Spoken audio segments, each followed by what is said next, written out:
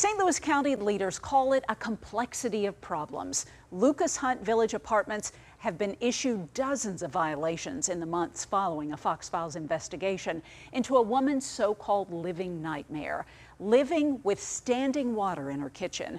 Investigator Mitch McCoy is pushing for accountability and learning the area has become a regular spot for inspectors. Hello, good to be with you. St. Louis County Public Works recently issued a vacate order for 13 different apartments. For Teresa Denson, she got out just in the nick of time, but had to leave many of her things behind.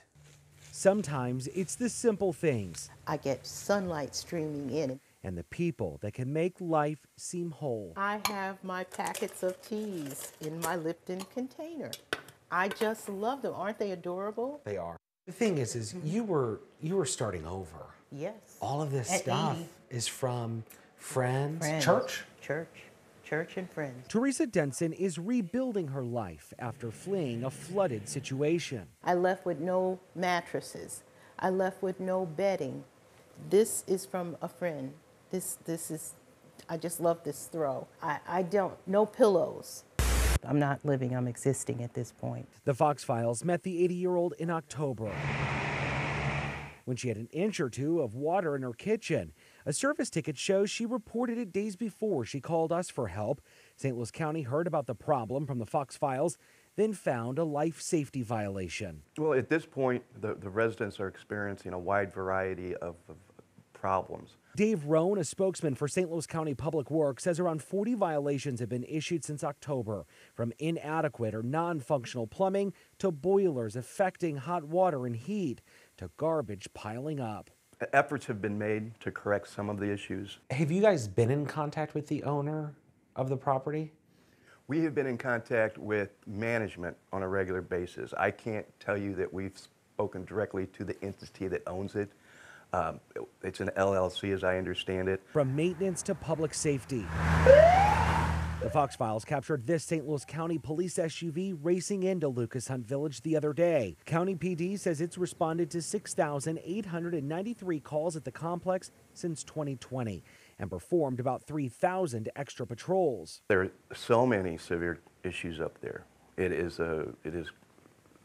something that is frustrating to us, just as we know it's frustrating to the people who are living in those conditions. The county says there are 27 buildings, roughly 600 individual units, but 50% of the complex is vacant.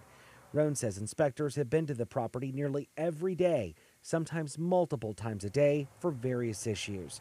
Just last week, the county ordered more than a dozen apartments to vacate because of code violations. Someone, or if an entity doesn't choose to make the necessary corrections to the failing system, that leaves us with very limited options. I stopped by the leasing office. Good. Mitch with Channel 2. The Fox Files wanted their side to the story and respond to the allegations of being a property filled with problems. The leasing agent says he did not think that's an accurate description and that they only manage the complex. Okay, who owns the property?